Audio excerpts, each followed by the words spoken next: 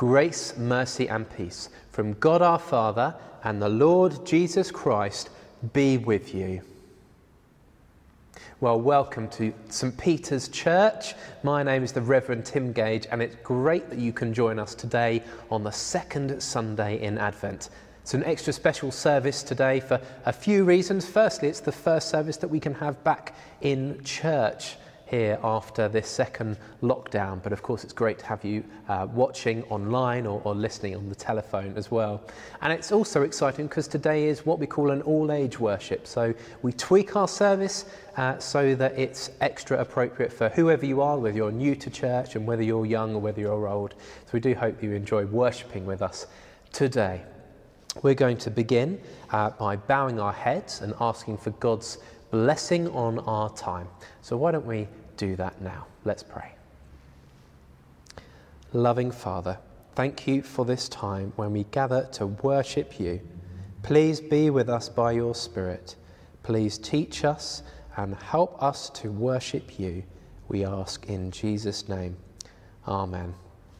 Now you notice behind me we've got our Advent candles, and because it's the second Sunday in Advent, we need to light the second one. So we're going to do that now. Well, this week Ben is going to be lighting our second Advent candle, and then we're going to be saying a prayer together. So Ben, if you'd like to light that now, that would be great. There we go. Wonderful. You just hold that down and we'll say this prayer together. Just here.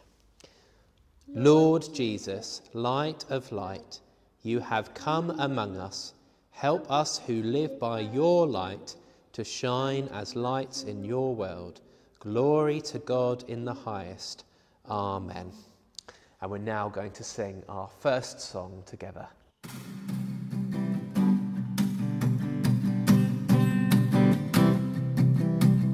With me, God is with me. Yes, he's with me every step. With me, God is with me. Yes, he's with me every step. I know God is with me every step I go. I know God is with me every step. With you, God is with you. Yes, he's with you every step. With you, God is with you. Yes, he's with you every step. I know God is with you every step you go. I know God is with you every step. I know the love of God is with me every day, in every step I take.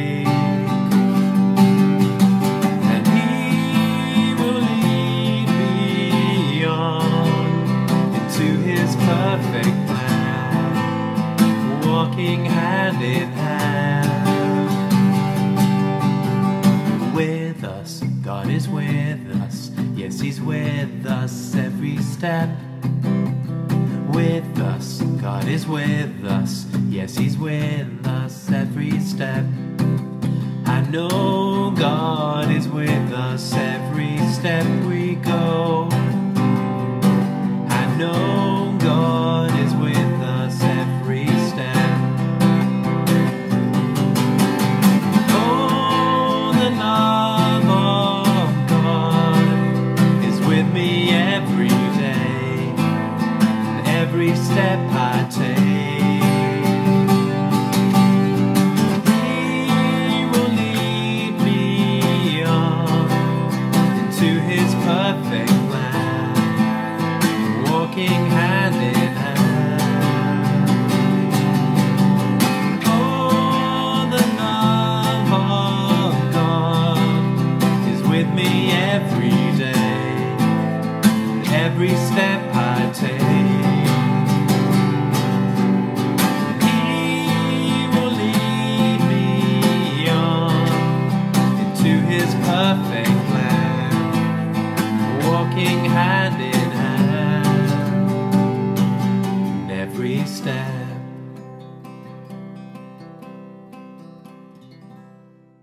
Now, because it's Advent, we're setting up here our nativity scene, and perhaps you're setting one up at home as well in time for Christmas.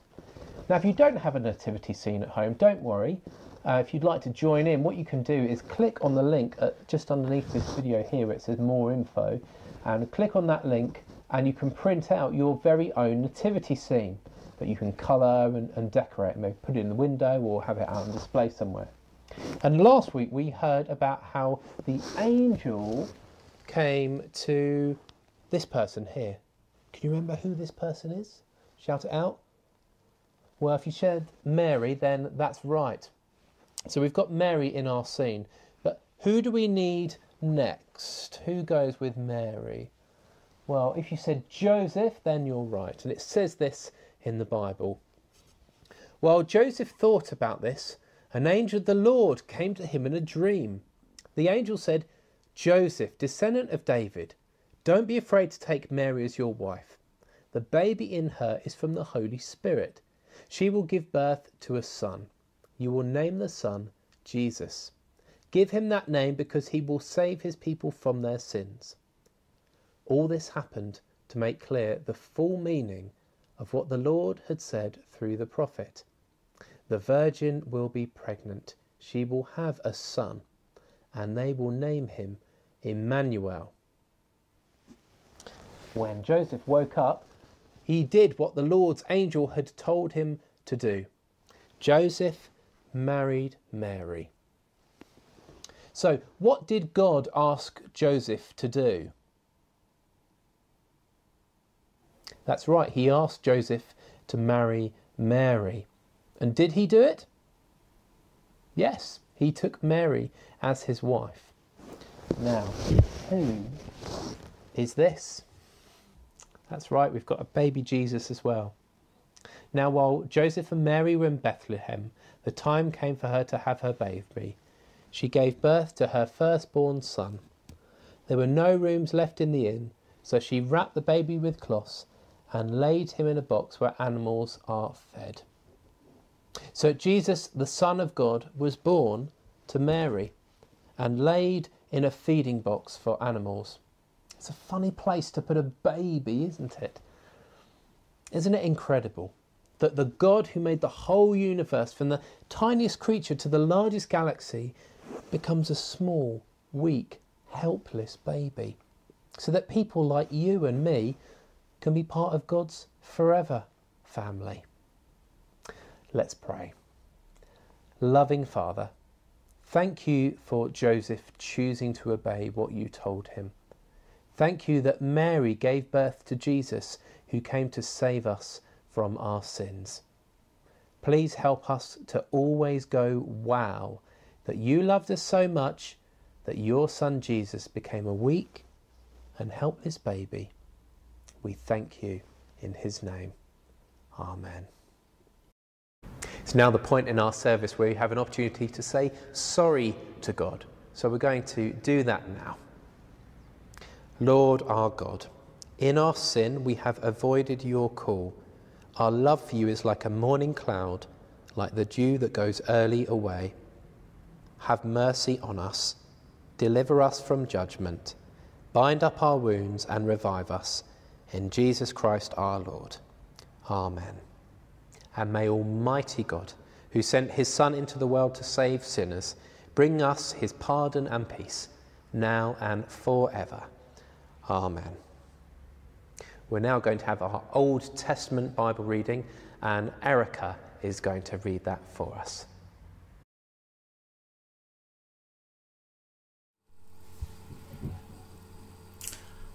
Isaiah 40, verses 1 to 11. Comfort my people, says our God, comfort them. Encourage the people of Jerusalem. Tell them they have suffered long enough and their sins are now forgiven. I have punished them in full for all their sins. A voice cries out, prepare in the wilderness a road for the Lord. Clear the way in the desert for our God. Fill every valley, level every mountain.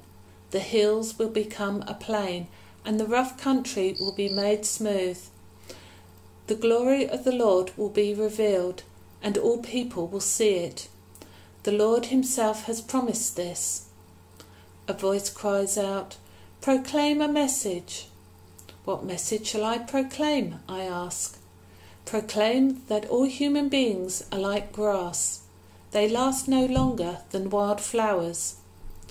Grass withers and flowers fade when the Lord sends the wind blowing over them. People are no more enduring than grass. Yes, grass withers and flowers fade, but the word of our God endures forever. Jerusalem, go up on a high mountain and proclaim the good news. Call out with a loud voice, Zion, announce the good news. Speak out and do not be afraid. Tell the towns of Judah that their God is coming. The sovereign Lord is coming to rule with power, bringing with him the people he has rescued. He will take care of his flock like a shepherd. He will gather the lambs together and carry them in his arms. He will gently lead their mothers. This is the word of the Lord. Thanks be to God. Well, as we think about what we've heard in God's word, let's pray. Loving God, thank you for your word, the Bible. Please speak to us and help us to know and love you more as we think about it. In Jesus' name, amen. Well, as we're in Advent, each Sunday from now until Christmas, we're reading in the Bible through the book of Isaiah. If you were able to join us last week, you would have seen our first in that series. The book of Isaiah is great because it's all about God, but it also makes some pretty amazing promises. And the most amazing out of all of these is that God will send someone with the nickname Emmanuel. Now, I wonder if you can remember what the name Emmanuel means. I'll give you 5 seconds to see if you can remember. Wow, if you said God with us, then well done, you got it right. Last week in our reading from the Bible, we learned that because of Emmanuel, because of God with us, we all need God's presence with us. We need God to be with us. But this week we're learning that because of Emmanuel, God can comfort us. Now, when might you need comforting? Well, perhaps if you heard some sad news on the TV, or maybe if you remember something sad that's happened. Maybe if it's just because you're feeling lonely. And sometimes, actually, we feel sad and we don't really know the reason why.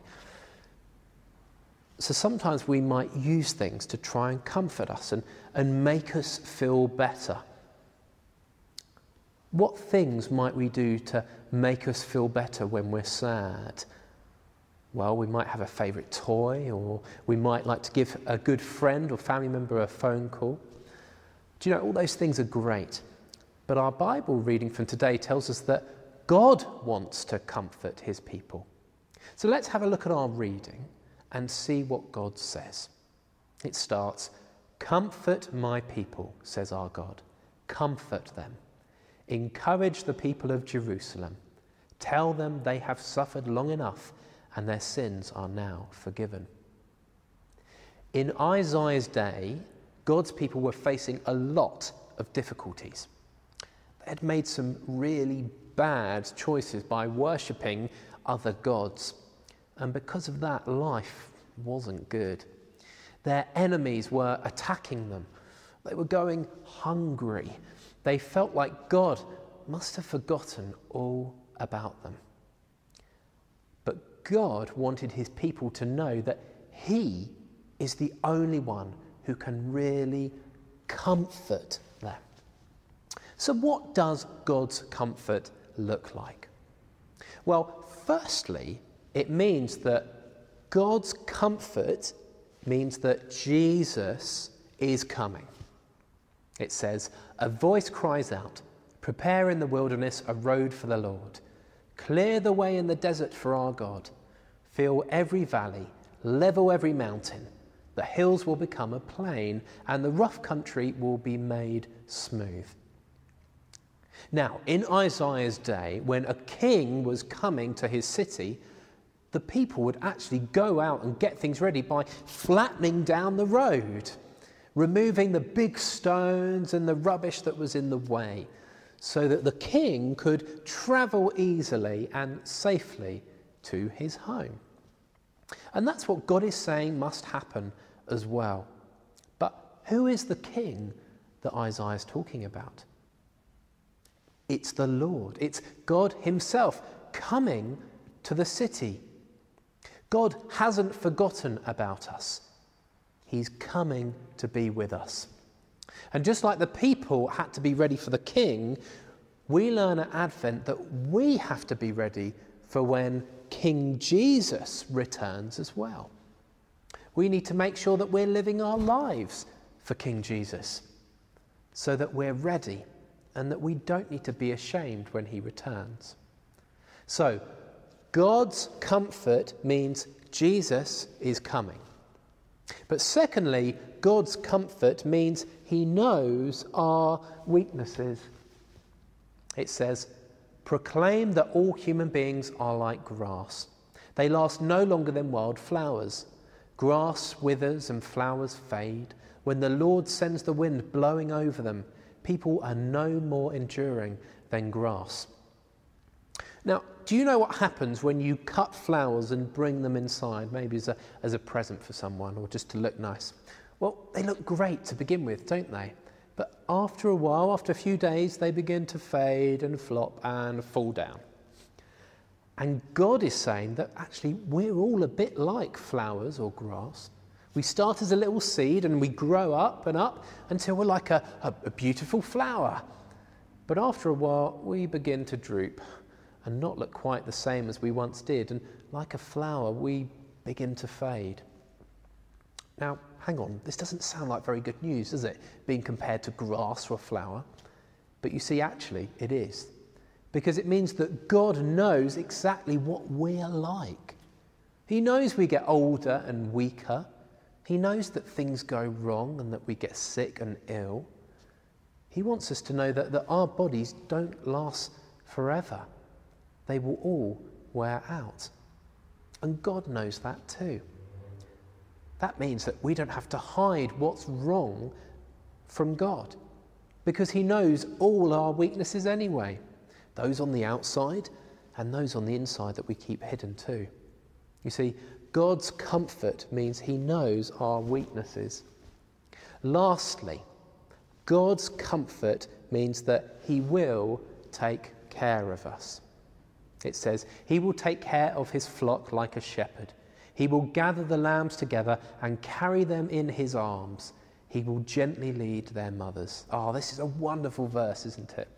That the powerful, almighty God, the King of the whole universe, cares for us like a shepherd looking after little lambs. Now, if you thought it was bad news being compared to grass, I think actually being compared with sheep is much worse. Let me tell you why.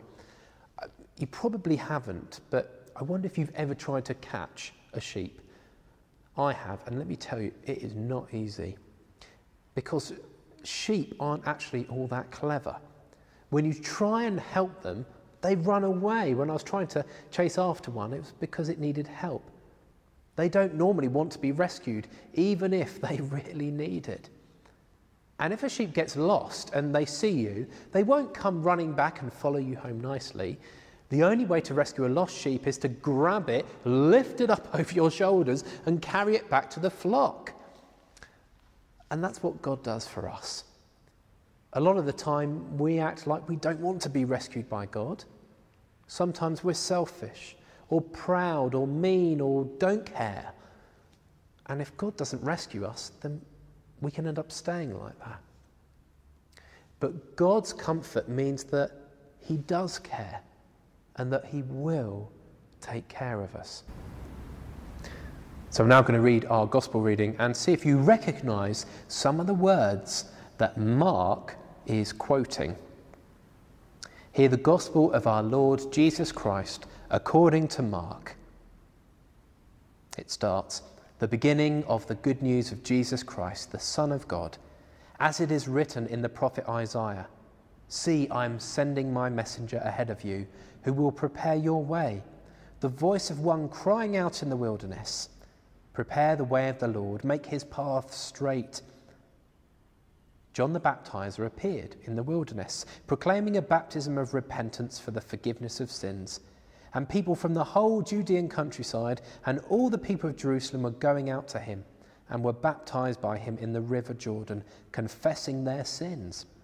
Now John was clothed with camel's hair, with a leather belt around his waist, and he ate locusts and wild honey. He proclaimed, "The one who is more powerful than I is coming after me. I am not worthy to stoop down and untie the thong of his sandals. I have baptized you with water, but he will baptize you with the Holy Spirit." This is the gospel of the Lord. Well, so far we've seen that God's comfort means Jesus is coming. God's comfort means he knows our weaknesses. And God's comfort means that he will take care of us. But how does he actually do that? Well, our gospel reading that we just heard tells us. You see, it's Jesus that brings us God's comfort. John the Baptist just said, "I've baptized you with water, but he will baptize you with the Holy Spirit." Now, lots of people went to John to be baptized as a sign that they wanted God to wash them clean from all the bad things that they have done. But John's job wasn't to forgive them for the things that they had done. That was what Jesus was coming to do. We can know God's comfort because of what Jesus did for us by dying for each one of us on the cross. And because he promises that whoever trusts in him will receive the Holy Spirit. That means that God will come to live in you, whoever you are. It doesn't matter how old you are or what you've done or how much you have. What matters is that you can know God's comfort in your life, so that whatever you face, you don't do it alone. God comforts us because God is with us. Amen. We're now going to say the creed together. It's a summary statement of what we teach in the church, and I'm going to ask you a question, and if you believe it, then I would like you to respond with, "We believe and trust in him." Do you believe and trust in God the Father, source of all being and life, the one for whom we exist? We believe and trust in him. Do you believe and trust in God the Son, who took our human nature, died for us and rose again? We believe and trust in him. Do you believe and trust in God the Holy Spirit, who gives life to the people of God and makes Christ known in the world? We believe and trust in him. This is the faith of the church. This is our faith. We believe and trust in one God, Father, Son, and Holy Spirit. Amen. And we're now going to enter into a time of prayer, where some members of St. Peter's will lead us in our prayers. Dear Lord, thank you for the food you provide for us, and that we pray who people are lonely have someone to spend Christmas with and even cook for them. We pray that you stay with us through the tough times. Amen. Dear Lord, please help people that are in need at this time of year, and make sure they have a good Christmas with lovely presents. May they feel that the Lord has helped them in some way. Amen. Dear Lord, I pray for my teachers at King's who have had a stressful time during COVID-19. I pray that their workload decreases and they have a restful and enjoyable Christmas break. Amen. We also pray for Bishop Will, the Bishop of Lewes, and Sophie Perring, his PA. Father, please bless and encourage Bishop Will in the ministry that you've called him to here in this diocese. Please help him to pray and to support and encourage all those in his care. Amen. We also pray for those who live in King George VI mansions and Edward Close, and for the Rainbows, Brownies, Guides, and their leaders. Amen. We also pray for those who are sick and in any kind of need, especially thinking of Daniel, Zoe and family, Doreen Elliott, Robert Delacour, Arthur Green, Nancy Holmes, Margaret Shepherd, David Evans, Michael and Betty, Daphne Bridle, Elizabeth Watkins, Leslie Jones, Simon Hill and Stanley Rogers. And we also pray for those in need of continual prayer, for Anne O'Neill, Linda Wallace, Peter Chapman, Margaret Dole, Jan and Roger, Alex, Chris, Marion Langton, L.C., Jackie Wood, Will Newman, Walter Beck, David Peters and Shirley Peters. And we remember before you, God, all those that we've loved but are no longer with us. We remember those who have died whose anniversaries are at this time of year. For Edna Pickard, Evelyn Casemore, Primrose King, Edward Kirvin, Ron Craden, Dorothy Evans, Eileen Goff, Beatrice Brenner, Jan Newton, and Edith Tiswell. We ask all these things in Jesus' name. Amen.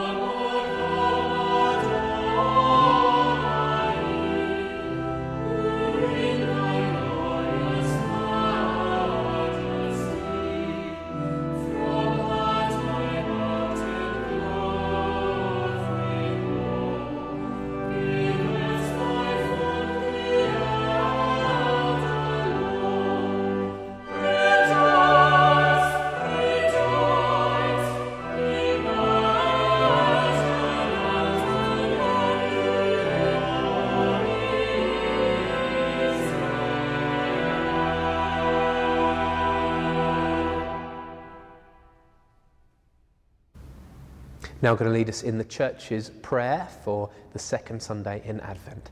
So let's pray. O Lord, raise up, we pray, your power and come among us, and with great might help us, that whereas through our sins and wickedness we are stopped in running the race that's set before us, your grace and mercy has helped and delivered us, through Jesus Christ, your Son, our Lord, to whom with you and the Holy Spirit be honour and glory, now and forever. Amen. And now let us pray the prayer that Jesus, our Saviour, taught us. Our Father in heaven, hallowed be your name. Your kingdom come, your will be done on earth as it is in heaven. Give us today our daily bread, and forgive us our sins, as we forgive those who sin against us. And lead us not into temptation, but deliver us from evil. For the kingdom, the power, and the glory are yours, now and forever. Amen. Well, thank you for joining us today on this second Sunday in Advent.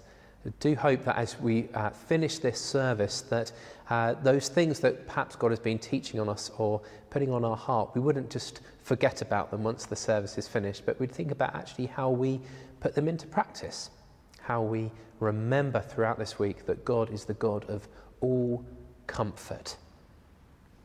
And it's also an opportunity for us to announce something very exciting that's going to be happening here at St. Peter's in a few months' time.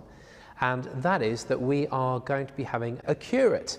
Now, if you don't know what a curate is, basically they are a vicar in the making.